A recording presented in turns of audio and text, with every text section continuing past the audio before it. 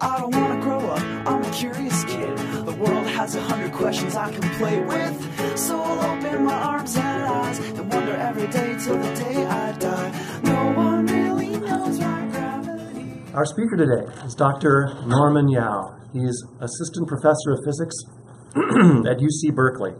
He runs the Yao Group and Laboratory, doing research at the interface of 5 branches of physics: atomic physics, molecular physics, optical physics, condensed matter physics, and quantum information science, perhaps most relevant today.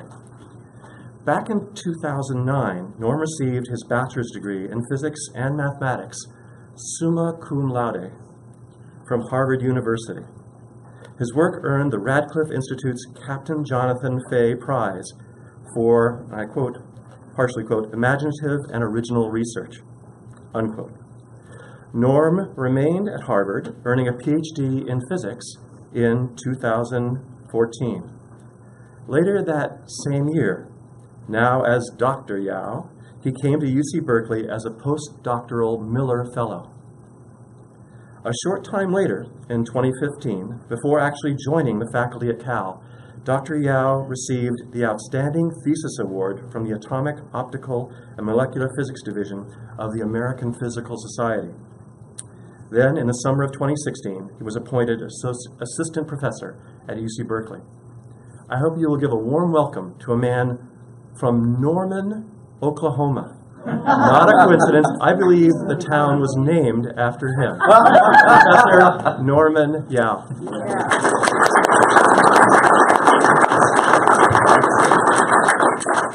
Thank you so much, Tucker, for letting me be a part of this amazing, amazing program.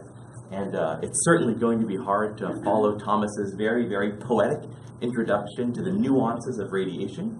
I'd also like to thank all of you, really, for being here, foregoing the street fair to hear about quantum computers today.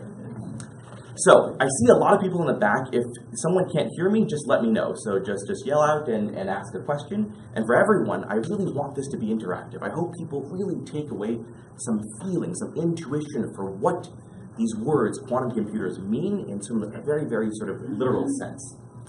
So, the tale that I'll tell about a little bit today is more of a progress report on the field than anything else. And I think the most important thing is that I would say it's a tale of cautious optimism.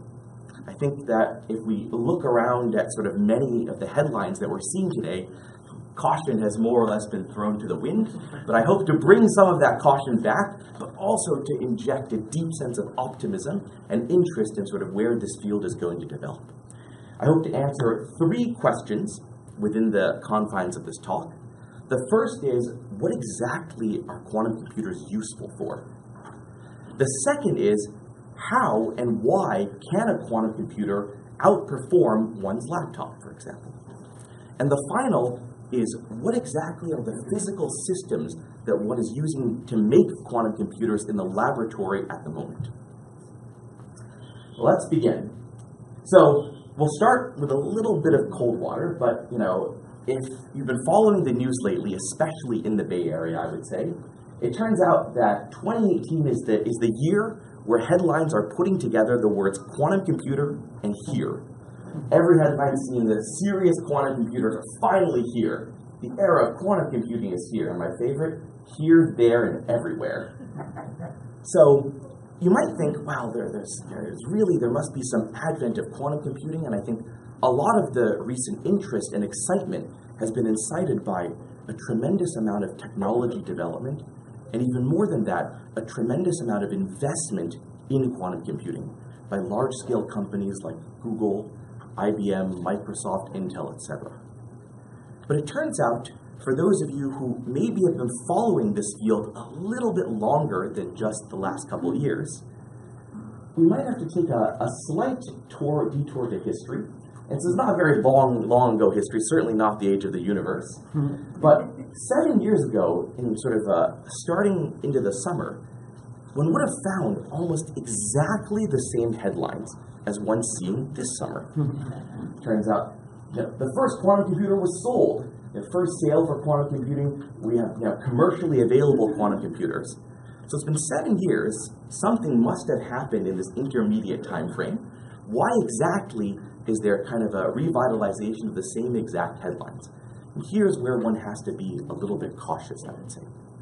So let's delve in a little bit into this history and into the machine that you see here, the so-called D-Wave 1.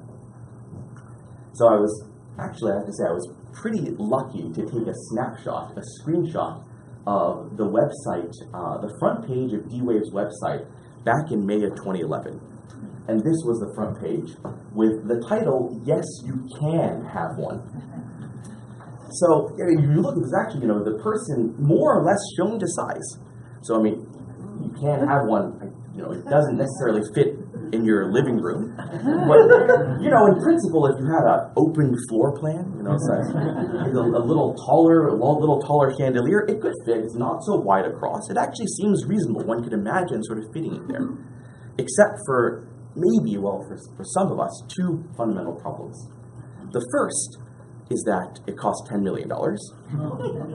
Although you notice that there is a buy it now card. So they quickly took that away. That did not survive long, but at the time you could add one to your cart.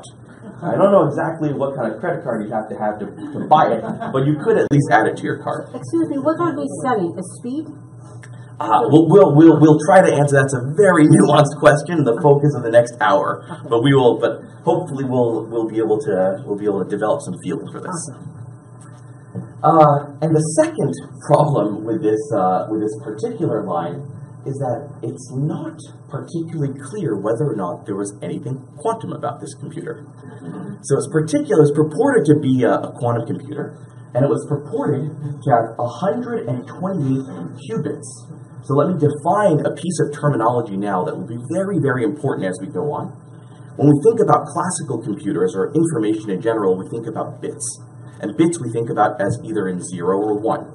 The same fundamental building block underlies a quantum computer, except they're called quantum bits. And for short, they're referred to as qubits. So most of the time in our sort of laptops these days, we think about the amount of memory in terms of gigabytes. A byte has 8 bits, and a gigabyte has 10 to the 9 bytes in it. So many, many, many, many, many bits. Here, they're selling a much, much smaller quantum computer, in principle, only 128 qubits, not clearly quantum bits at the moment, but they were purporting to make this commercially available. And of course, my favorite line here is, "No, you are not dreaming." It's not immediately clear. History, as this field developed, we started to realize and question scientifically whether or not really there was anything quantum underlying the behavior of this machine. And I would say even to this day, it's not super clear how much of the physics that underlies the architecture of the machine was truly quantum. That being said, I wanted to show a picture. So here we have the sense that, maybe you could fit one in your house if you had a slightly larger house. I wanted to show a picture taken from one of my good friends and close collaborators, Christopher Monroe, a professor at the University of Maryland. So this is an actual picture of his quantum computing laboratory. And the black arrow points to a very, very small vacuum chamber where there actually exists a string of about 70 individual ytterbium ions. Ytterbium is an element on the periodic table, and these are ytterbium ions shown one by one by one, trapped above an electrode. So now we have a sense that, and this is basically taken within the last year. So it turns out that in Chris's group at the moment, they have on the order of 10 times less working qubits, but in a system that's about 10 times larger than the purported D-Wave machine was back in 2011. So I think there really was a tremendous amount of skepticism at the time in terms of whether or not quantum computing was truly becoming commercial. And I still think that at the moment, as we can see from here, there's a ton of science to be done. I think we are all really, really optimistic about where this field will take us, but at the moment, I think one really has to figure out the technology, the engineering, the physics behind miniaturizing this to be able to actually have a working device, for example. But I think, in some sense, looking forward, all is not lost. This picture doesn't look that different from the old ENIAC machine in 1946, right? The great-granddaddy of our laptops today, and look how much progress has been made there. So I think there really is a reason to be optimistic about the way that we can push forward in this field.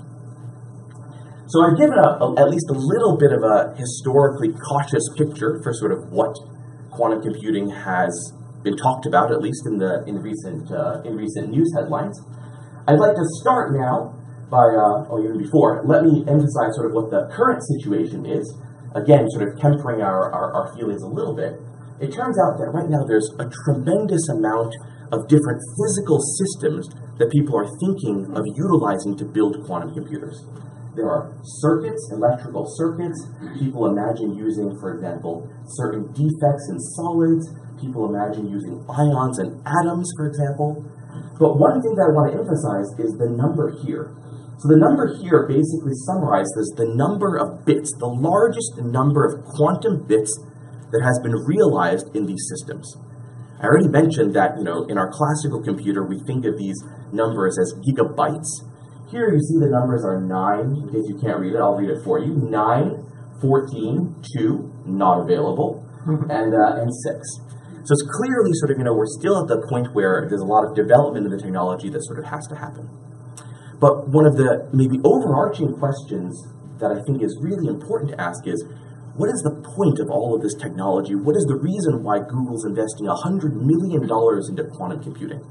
And the question there is, why would I want a quantum computer? So, in order to answer this question, we have to put on our computer scientist hats a little bit. So we have to get a little bit of a sense of what are the hard problems when we think about computers, and we think about computer science. What exactly does it mean for a problem to be hard? And what exactly are the types of problems that one would want to solve using a computer that we cannot currently do upon our laptop? And there, the story is really about a notion called complexity. And I want to really break down this notion very, very slowly. If there's any questions, please just holler out. So computer scientists, instead of thinking about just delineating whether a problem is hard or easy relative to how long it takes to solve the problem, they ask a question about scaling. And what I mean by scaling is, if I change or increase the size of a problem, how does the corresponding resource to solve this problem change? So let's work through a very, very simple example ourselves. Let's imagine that this sort of left-hand column represents the size of a given problem. And let's imagine the right-hand side over here represents the computational resource required to solve that problem. We can ask a very sharp question that computer scientists like to ask. What if I double the size of the problem? How exactly do the resources, in order to solve this doubled in size problem, scale with the size of the problem? And here, what I've shown is that, in principle, we have a problem that's doubled in size, and we have a resource that's also doubled in size. And if you can imagine that, I put an n here, you can imagine that if I take this problem and I multiply it by a factor of n, or make it n times larger, that you could have a solution that would take a resource that's also n times larger. Somehow that feels very, very intuitive to us. And it turns out this type of scaling, one last piece of jargon for ourselves, is known as polynomial scaling. So polynomial means that the problem size, for example, scales somewhat linearly with the size of the resource size scales somewhat linearly with the size of the problem. And this should be contrasted with, I'll put it here, but I'll give a very, very clear intuition for what this means in a second. This type of scaling should be contrasted with what computer scientists think of as hard problems. And those hard problems, what they mean by that is that, in fact, the scaling of the resources with the problem size is exponential. So that means scaling as something as e to the n. For those that don't have a good feeling about exactly what e to the n means, we will hopefully give you a feeling in just a few slides. Excuse me. Yeah. The resources you mean like what kind of time, for example. So if I take the same. So time and energy, so usually, your computer's drawing more or less the same amount of power over a constant period of time, so time and energy. But time is the easiest thing to think about. If I have a problem of size A, and I want to double that problem size, maybe for most of the problems that we're familiar with, it takes 2 times as long, for example, to get the answer to that problem. It's a very good question, thank you. So let's work through an example together a little bit. So it turns out that, as is being suggested, we're all really pretty good at identifying problems that have this particular scaling property. So if we harken back to our elementary school days, it turns out that this set of problems, which have solutions whose size scales directly with the resources required to solve them, is known as polynomial, and that's exactly the classification P when people in computer scientists say this problem is in the class P. And so it turns out that we know lots of these examples. So the sorting of a list, take an unsorted list of elements, unsorted list of numbers, and sort them. That's in the class P. Add two numbers, that's in the class P.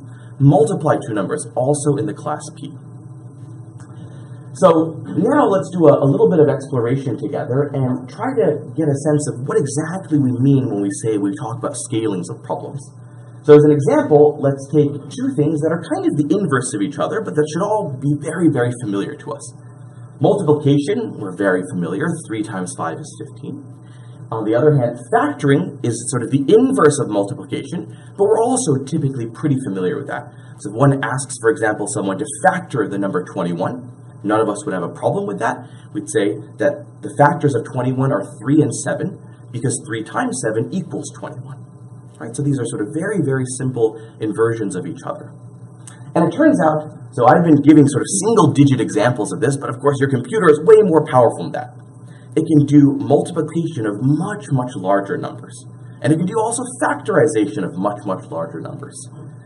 So it turns out that multiplying two 30-digit numbers, on a sort of a more or less gigahertz type processor that we have these days, takes a very, very short amount of time, well less than a millisecond, or 1/1000th of a second. In the same way, factoring a 30-digit number also is very, very quick, takes the same amount of time, more or less than 1 millisecond. But we can now ask the computer science version of this question to get a sense of what it means when we think about scaling a problem and asking about complexity. We can ask ourselves the question, how long does it take to multiply two 300-digit numbers? Certainly for a laptop, it's going to take longer than multiplying two 30-digit numbers, but turns out it takes well less than a second. So the first interactive piece of my talk is, can people give me a rough estimate, sort of within a factor of 10? What exactly do you think is the time scale it takes for a computer, my laptop, for example, to factor a 300-digit number? You're saying less than 1 second? We have less than 1 second. You know, going once. Any other buyers? What are we thinking? I expect it's more than that, but I have no idea within several. So why do you expect it more? Because there are more possibilities in a larger number. Interesting. Okay, so we're already talking about possibilities. I like where this is going. So, sorry? One more time? Heat depth of the universe. The heat depth of the universe. That's okay. That's an interesting one. We'll stick with less than 1 second for now, and we'll see where it goes from there. So it turns out that would be the most well-spent 1 second of your life ever. Because it turns out there is a company out there known, which puts out a challenge known as the RSA Factoring Challenge. And this company has numbers of a certain length of digits, so in this case 100 digits, 110, just like the number 30 digits or 300 digits I was giving, puts those numbers out. It knows what the factors of that number are, and it's asking you as a challenge to factor them. And most importantly, it offers large cash prizes. So it turns out that up to today, people have factored numbers that are approximately 220 digits long. But it turns out that there are a number of unclaimed prizes. If one of us could do this, I'd happily share the prize with you. So it turns out that for a 300-digit number, they will offer you $100,000 if you can factor that number. And if you just double the size of this number, right? I mean, if you scale, if things scale polynomially, that shouldn't be that much harder. If you factor a 600-digit number, they offer $200,000. But at the moment, both of these prizes are unclaimed. And the origin of that is exactly this notion of an exponentially hard problem. So even though when we went from multiplying two 30-digit numbers, the time scale only changed a very, very small amount, When we ask about factorization, it turns out the time scale gets exponentially enhanced and now becomes, in fact, astronomical. So the answer was not so far off, the heat death of the universe. It turns out that in order to factor a 300-digit number with our current computational resources, it would take nearly 150,000 years. We'd all be dinosaurs by that time. Are we talking laptop or the current? We're talking more. Yeah, we're talking a solid, laptop that one could buy these days. And even with like a supercomputer at this stage, it would still be sort of 100, 1,000 years, for example. It would not be able to change much more than that. The take-home message of this slide. One second. The take-home message of this slide is exponentials are a doozy. So it turns out that when you have an exponentially hard problem, just changing the problem size a little bit means that the resources required to solve this problem get much, much larger. Please. What am I missing if I think that 2 can be a factor and it wouldn't be that tough to find the other one? Yeah, so for an odd number, 2 is not a factor, but the point that was sort of alluded to actually very, very nicely here is you have a very, very large number. You say, well, 2 is, you say, okay, well, if I cut the number in half, I could see whether or not 2 is a factor. Then I could cut it in a third and see whether or not 3 is a factor. And you basically have to keep going and looking at all of these different combinations of numbers, and going through that set of combinations is very, very difficult because you have an exponentially large space of combinations to look at. On the other hand, when you have multiplication, you have 2 definite numbers. They're given to you with a specific operation. There is none of this sort of ambiguity and uncertainty that comes with factoring, and that's the essence of why it's much harder. Good.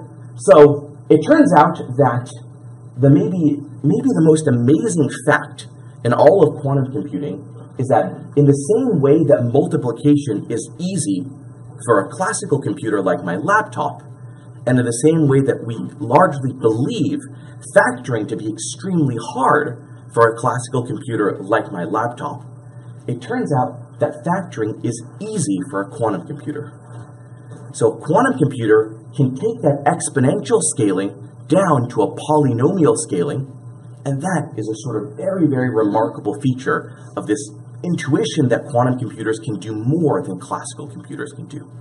And the first time this algorithm was introduced was by Peter Shor, a professor at MIT, over 20 years ago in 1994. But what we'll see as we sort of move on is, despite sort of this tremendous power that I'm sort of giving you a feeling of, it's not really clear how many problems there are that really live in the venue like factoring, for example. How many problems there are that quantum computing can really allow for an exponential speedup.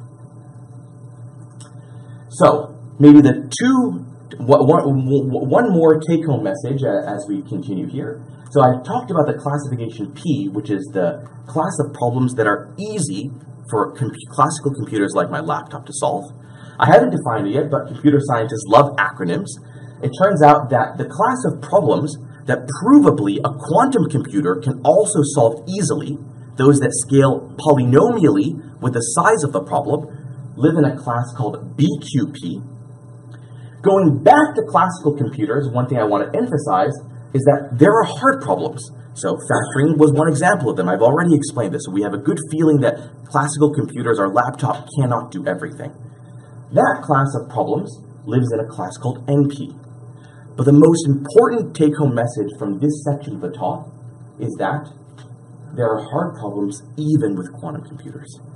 And that's what I wanted to emphasize, that factoring is, rather than sort of a classic example that's, similar to all the other examples, is really a 1 in a million example where one can see the power of quantum computing giving an exponential advancement over a classical computer. Largely speaking, we do not believe that quantum computers can solve the majority of the hard problems that we're interested in for classical computation. The majority of the sort of class of problems that are sort of even more difficult than factoring, for example, we do not believe that quantum computers are able to do this.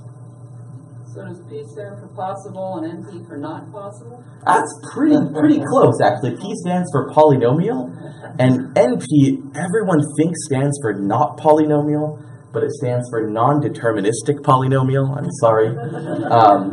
It turns out there's an amazing proof in computer science that explains that NP, sort of, the class of problems that you can check the answer very quickly are more or less the class of problems NP. So let's take factoring as an example.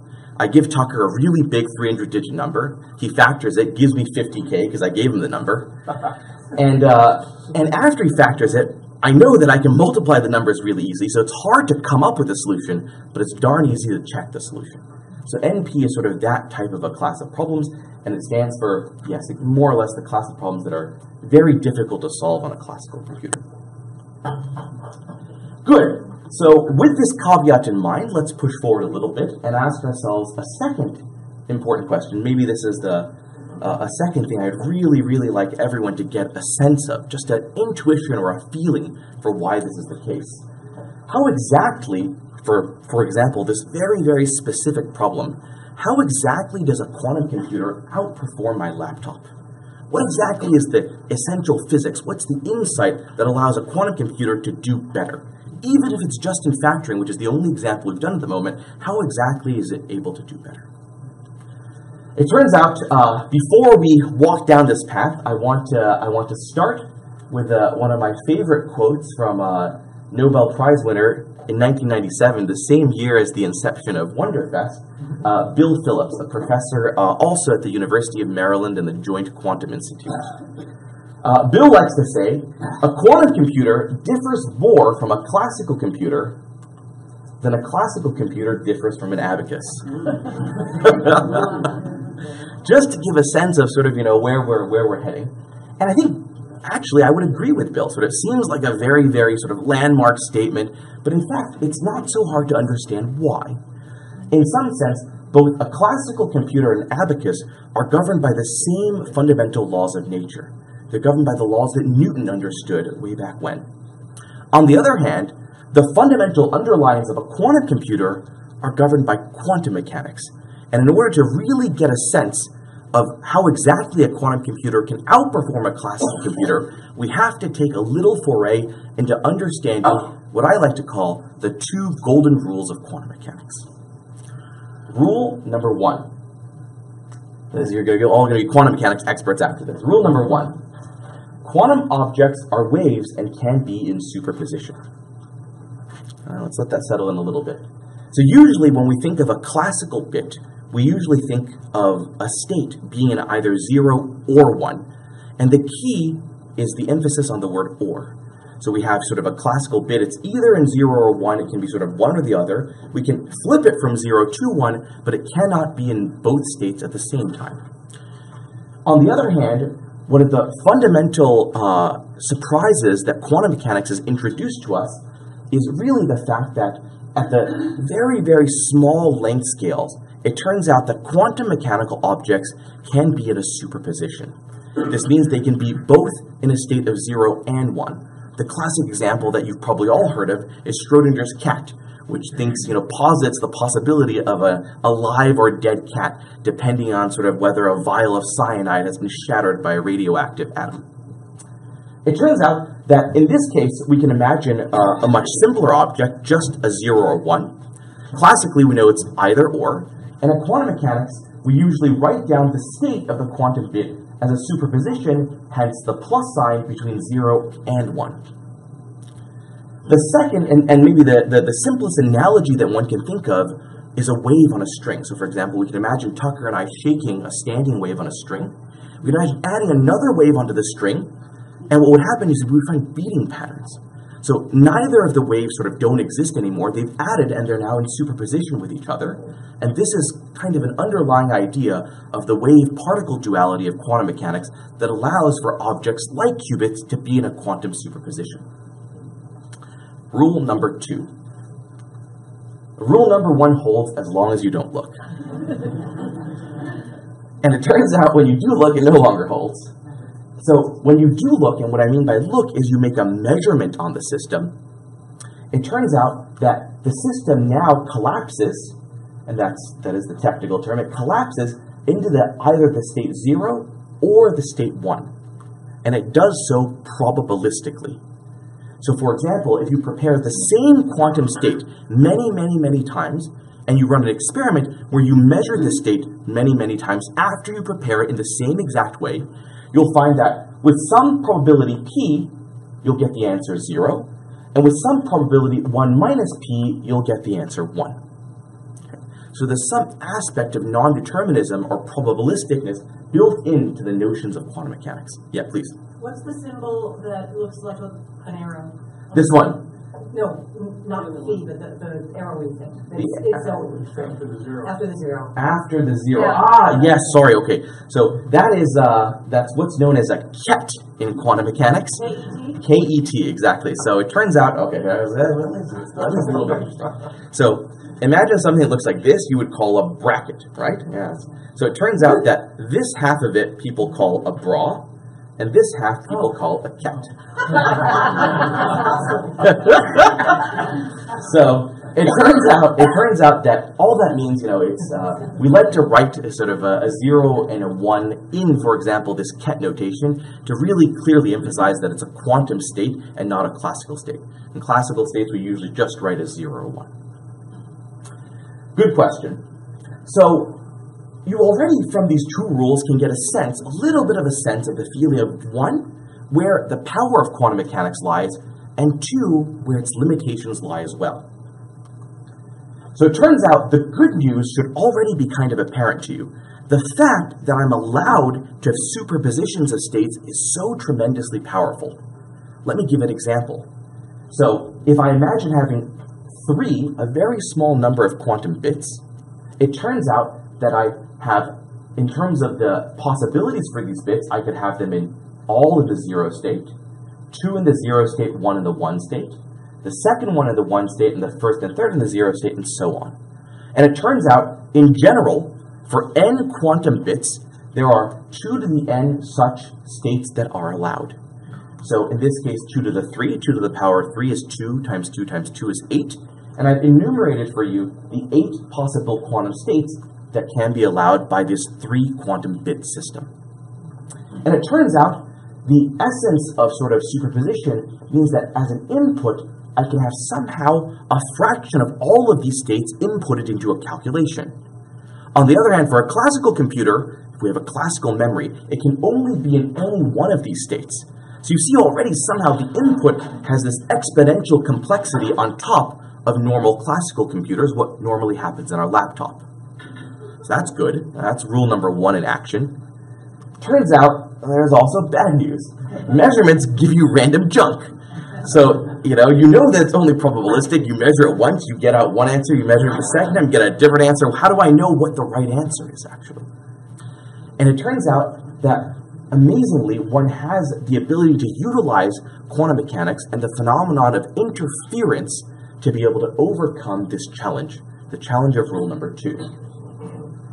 And the idea there was originated by in a really tremendously beautiful paper by David Deutsch in the early 1990s, where he showed that despite the fact that in principle one should get a random result, one can do a circuit or a complex arrangement of interactions between these different quantum bits that allows for the right solution, or the solution you're looking for, to interfere constructively, and for the wrong solution to interfere destructively.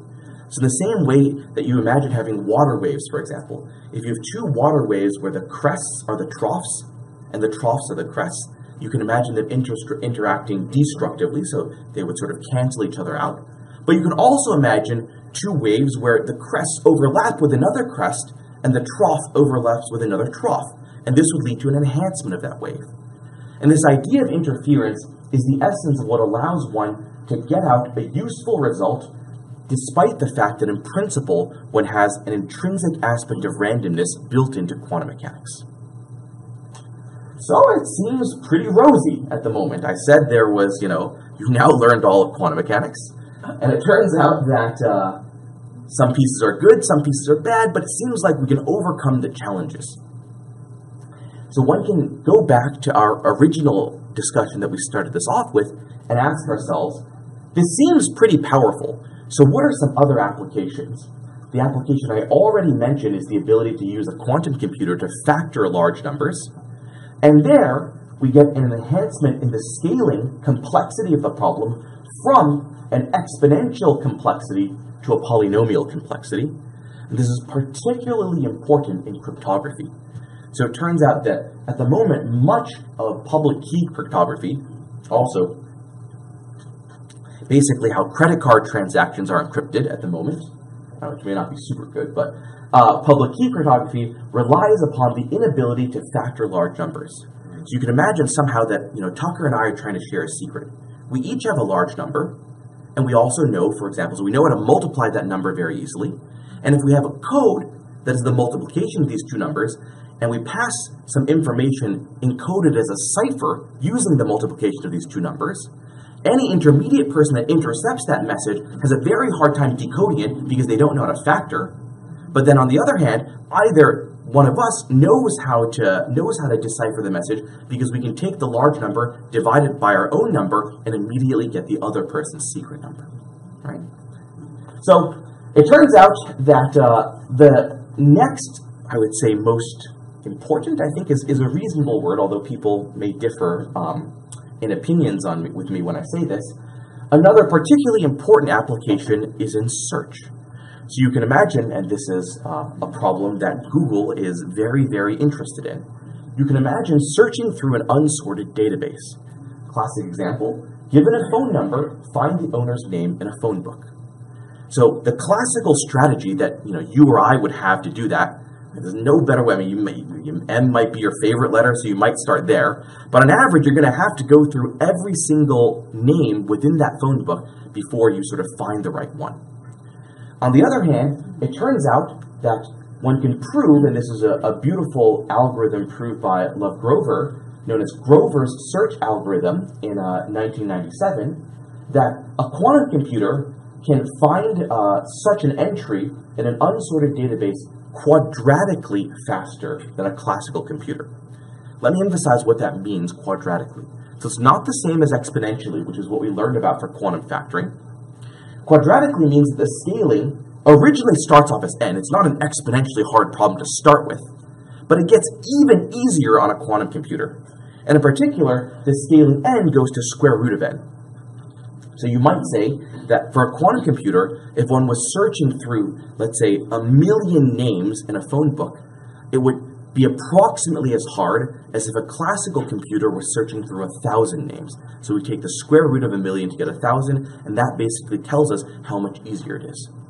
So it turns out that is a much, much, much weaker result than the exponential enhancement that one gets for factoring. But it's also one of particular importance in some sense, because searching through unsorted database is something that we're all extremely interested in, especially now that we're sort of in the age of big data, where there's so much data available. Finding useful structure within this data, I think, will be a very, very powerful application of such quantum devices. And you might say, okay, well, Norm, give us more of a list. What are the other problems that quantum computers are good for? It's kind of it. So there are other quantum algorithms that exist out there, but it turns out that most of them rely upon the same underlying physics that allows for solutions to quantum factoring and quantum search. So it really does not allow us to solve a much broader class of problems. This is something I want to emphasize again, that I already emphasized at the end of the last section. It turns out that maybe the most important take-home message is that quantum computers are not expected, and by not expected I mean I would really bet, I don't know, that's why like a hand, I'm not even an arm, but a hand on the fact that they are really not expected to be able to solve what are known as NP-complete problems. These are the hardest class of classical problems that exist. They're classes of problems that are actually more difficult than factoring, and these are the problems that really classical computer scientists would really love efficient polynomial time solutions for, and it turns out quantum computers are largely believed not to be able to do this. Please. I have a question back at satisfiability. I don't understand the term in the context of the... Yeah, sorry. So satisfiability, it's all I'm trying to say, for example, I'm trying to find the owner's name which satisfies the fact that his phone number equals my phone number. It's just, yeah, sorry, that was a slightly more jargony thing for something that's actually very simple. Please. What's an example of an NP problem? Yeah, so, sorry? That's exactly an example of it. It's the traveling salesman problem, that's right. So for those that are unfamiliar, you can ask this particular question, which is, imagine that you have sort of, N cities, okay? And I'm a newspaper salesman, and I want to be able to, on a random graph in America, and I want to be able to figure out the path which traverses all of the cities exactly once that has the shortest overall distance. A very important problem that UPS would love to solve, but a problem that's tremendously difficult. And it's those types of problems that are super important, but that it's largely believed that quantum computers are not going to be able to solve. Great example. Well, does this mean that quantum computers basically work with numbers and they don't deal with word problems? I mean, No. So let me try. So at the end of the day, in some broad sense, all computers deal with numbers. So at the end of the day, when I type out, the word Tucker, the word Thomas, or something like that, at the end, the computer is still translating it to the language of bits. So quantum computers work with quantum bits that have a slightly more non-trivial structure than numbers themselves. There's some notion of superposition. They really live in a mathematical object known as a vector space. And it turns out that, but at the core, I think the distinction between maybe numbers and letters is not quite the right one, but really between classical bits and quantum bits. And that distinction of superposition is the one that I think is really important. Sorry, there was a question? How long is classical computation solving the problem? Yeah, so in some sense, classical computers and quantum computers are in the same boat there. So we don't know how to solve the traveling salesman problem on a classical computer, but this has been known for a long time. But at the same time, what I'm emphasizing is that even with a quantum computer, nominally a much more powerful machine, I'm trying to emphasize that it's kind of specially more powerful, that there are certain problems where it really can enable large advancements, but for other problems like the traveling salesman problem, I would say that your laptop is just as good as a $10 million quantum computer. And when you're comparing two computation algorithms, not exactly, methods, I say, do they use the same type of algorithm mathematically or? No, very different, because at the core, a quantum computer wants to be able to make use of this idea of superposition. So the algorithm that it's sort of building in, even the basic building blocks, which are able to be superpositions, are going to be different than the classical ones. So for example, the algorithm for factoring, Shor's algorithm, looks very, very, very different than the best classical algorithm known to factor. Is there a set of scientists who are turning their backs on quantum computing in order to devise a different way of going to the traveling salesman? Okay, that's an interesting question. So well, let me answer it very honestly. I would say, in some sense, that's all of us. We're all thinking about,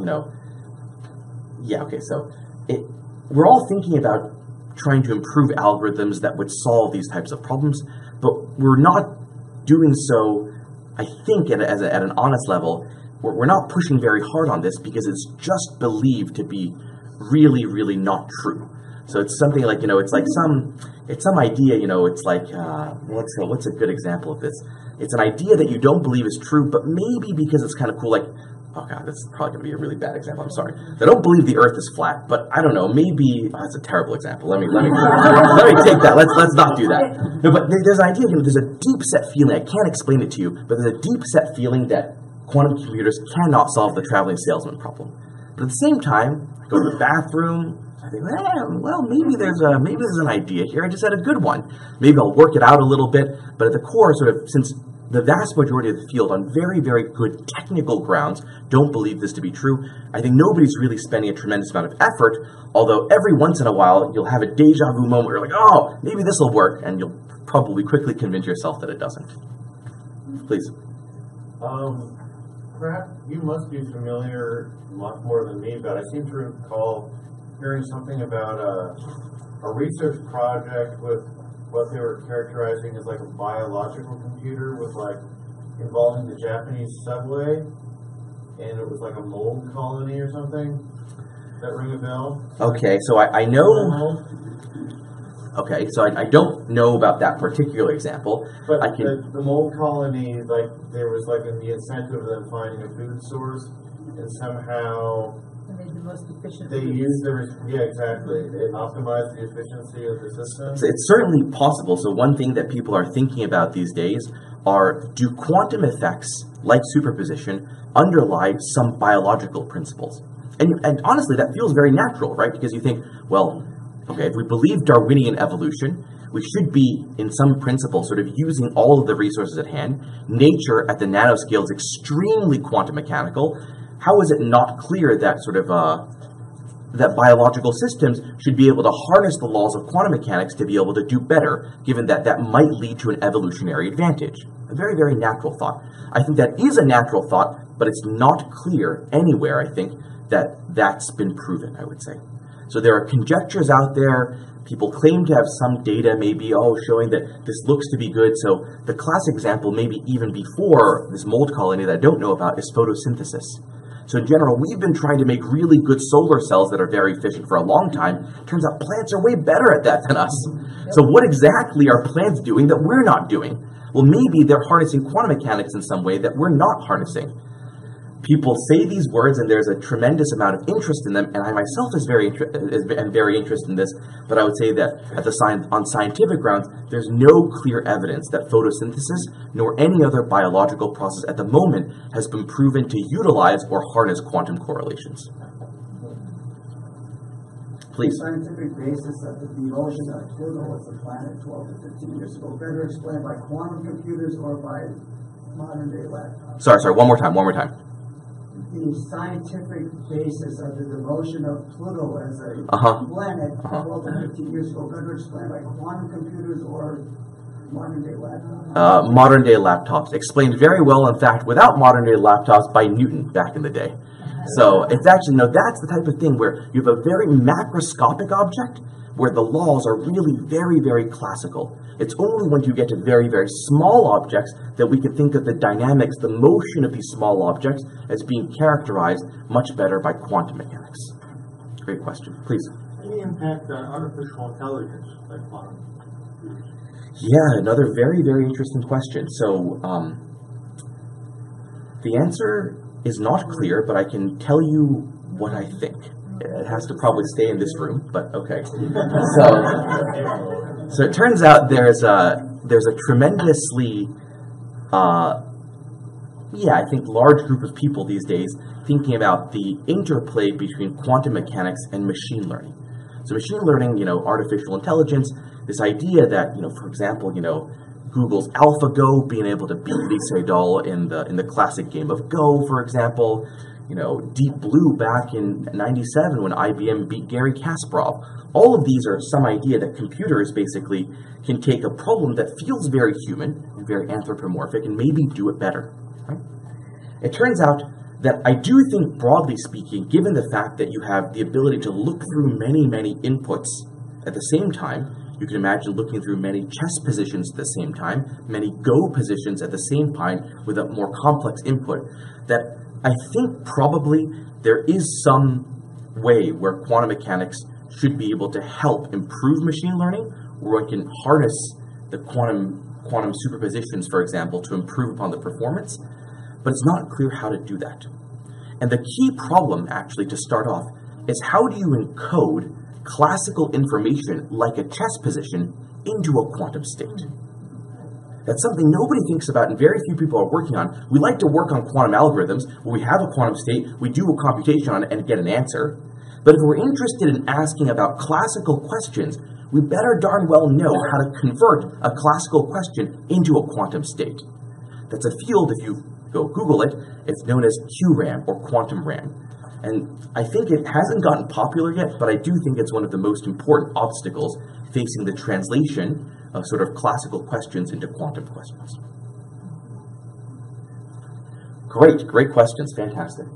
So let's continue. It turns out, so what I'm trying to emphasize here is that, quantum computers are tremendously powerful in some senses, but they're much more niche objects than sort of broad-scale computational objects that can solve any task whatsoever.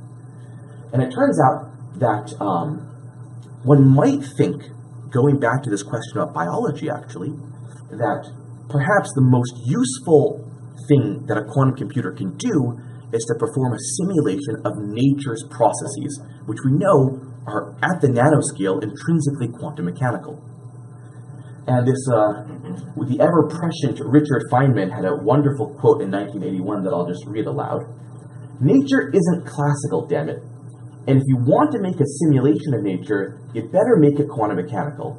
And by golly, it's a wonderful problem because it doesn't look so easy." I think this is really encapsulated by the question that was asked, actually, sort of that was bounced back and forth here.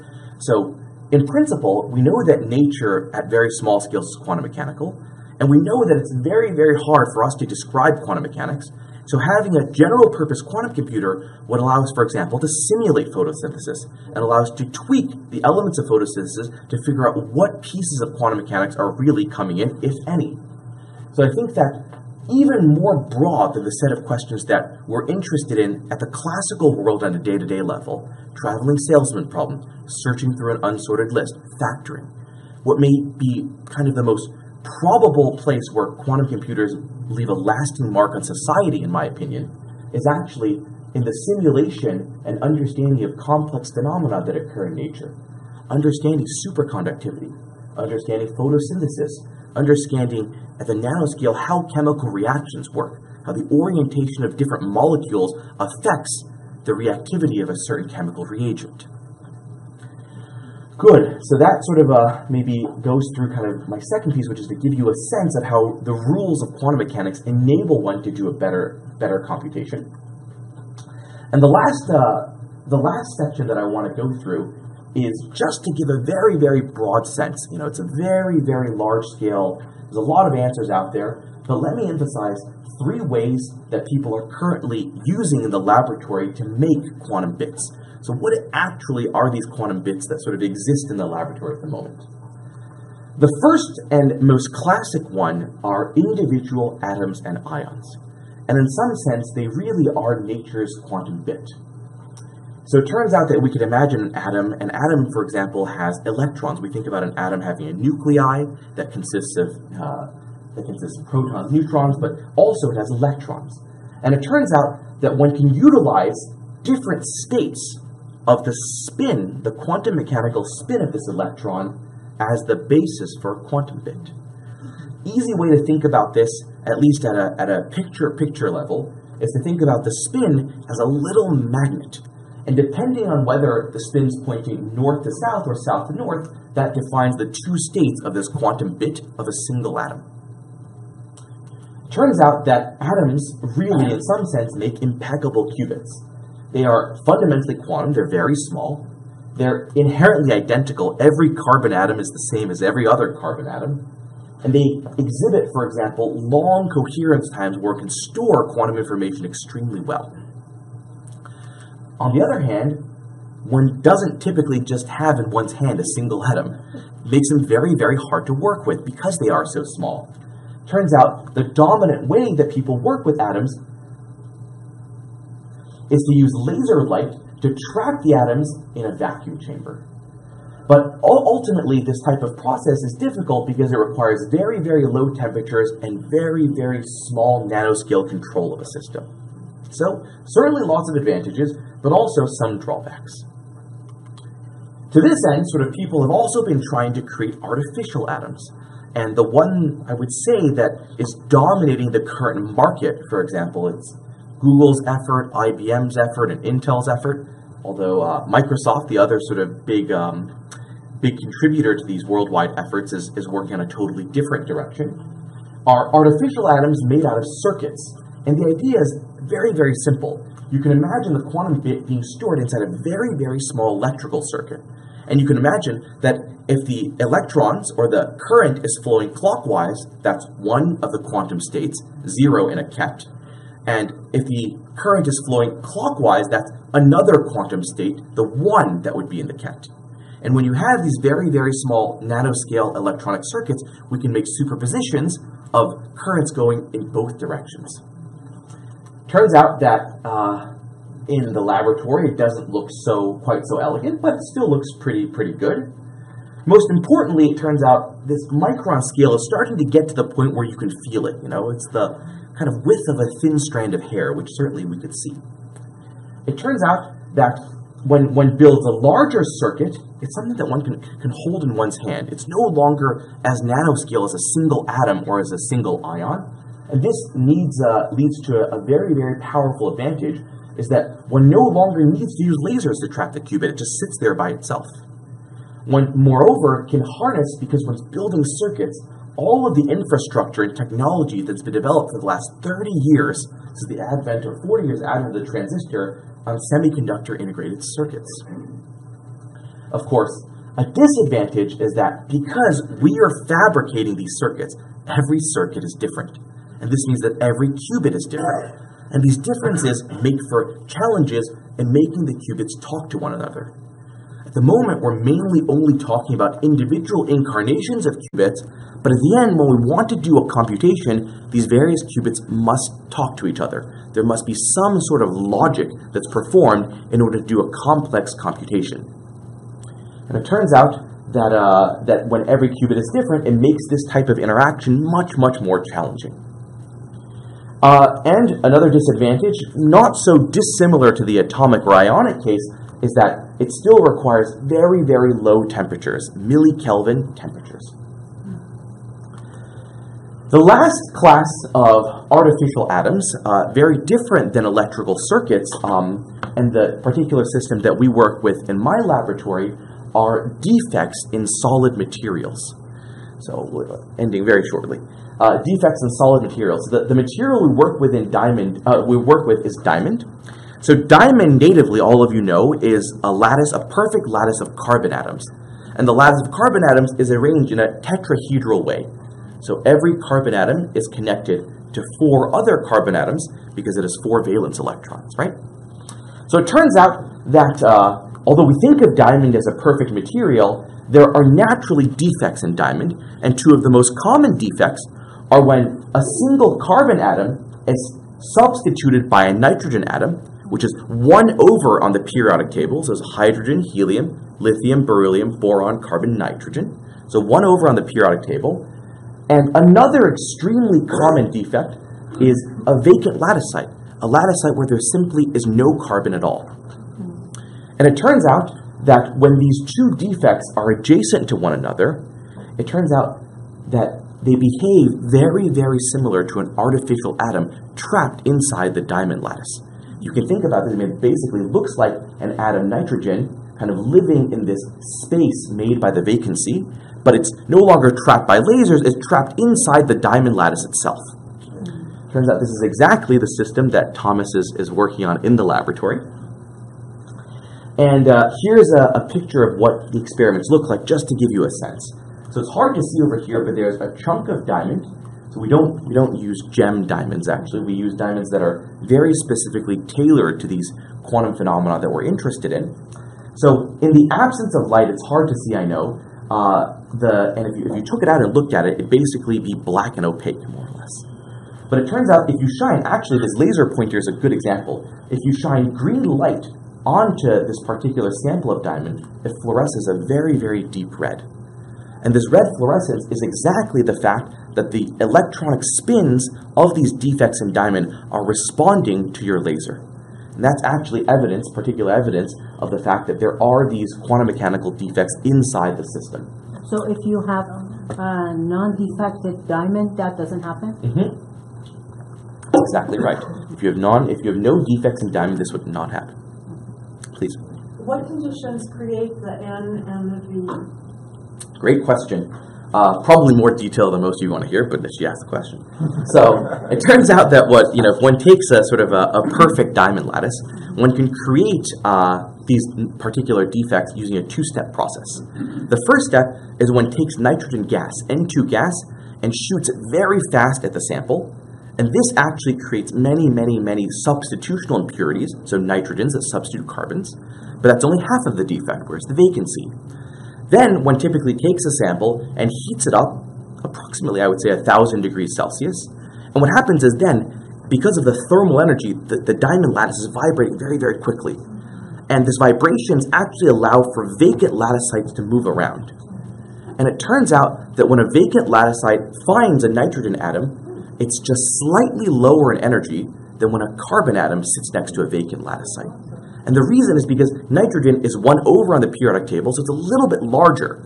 And that additional strain energy, the energy for the ability of the nitrogen's larger size to be compensated by the vacancy, is what leads to it being a little bit more stable. That's a great explanation. Very good. Should come more often. All of my talks. So it turns out that the key advantage here is that it's able to operate at room temperature. Unlike the previous two systems, it does not require very, very low temperatures where you have a tremendous amount of infrastructure that needs to be built around it. A disadvantage is that the process that I just explained is probabilistic. You never know, as I said, the vacancy sort of moving around and hopping around, you never know whether a particular nitrogen will get a vacancy attached to it or it won't. So it's hard to imagine sort of making a deterministic statement. I want an envy center here. It's hard to create an envy center at the location that one would desire.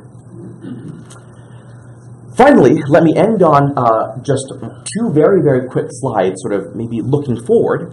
And in order to look forward, at the moment, I've emphasized talking about the building block and infrastructure, which are single quantum bits.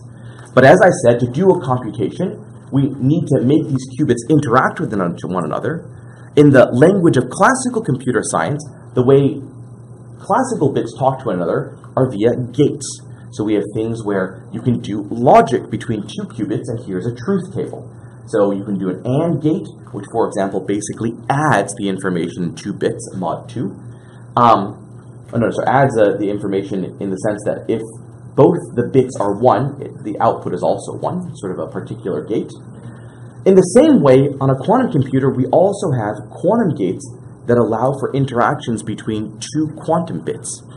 And the real benchmark, and this is the take-home message here, for where we want to be and where we're going, is a combination of not just the number of qubits in a system, but also the number of gates that one can perform in such a system.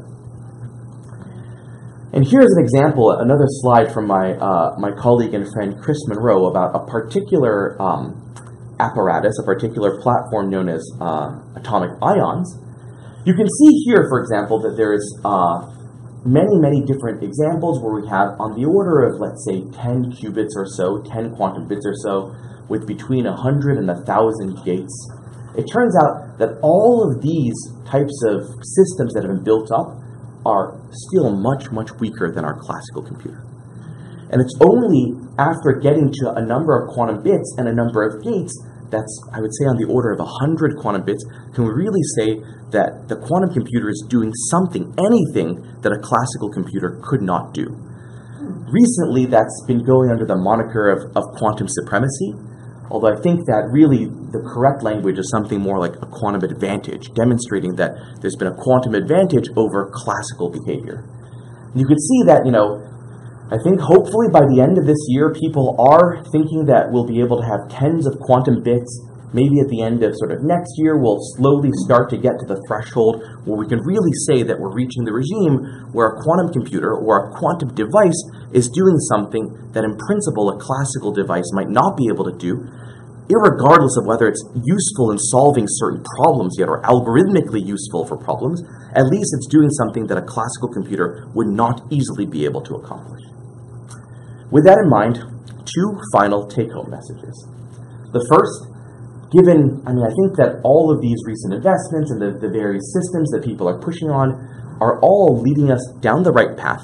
I would venture and tender cautious optimism, but my personal perspective is that we're still in the regime of science, where there's a tremendous amount of physics and basic science research to be done before we actually figure out what the right path to commercialization and technology development and engineering really is. And the second take-home message is the answer to what can they do.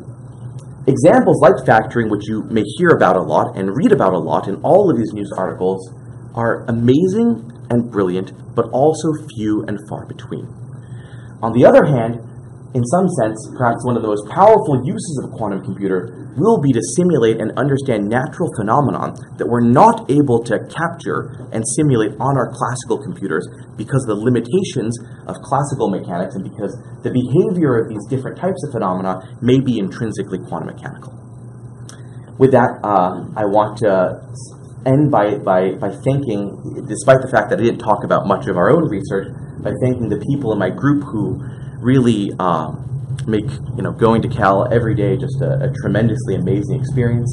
Some of the work that I described, especially on the experiments with defects in diamond, done by Thomas, Satcher, Pra, and my postdoc Chong Zhu.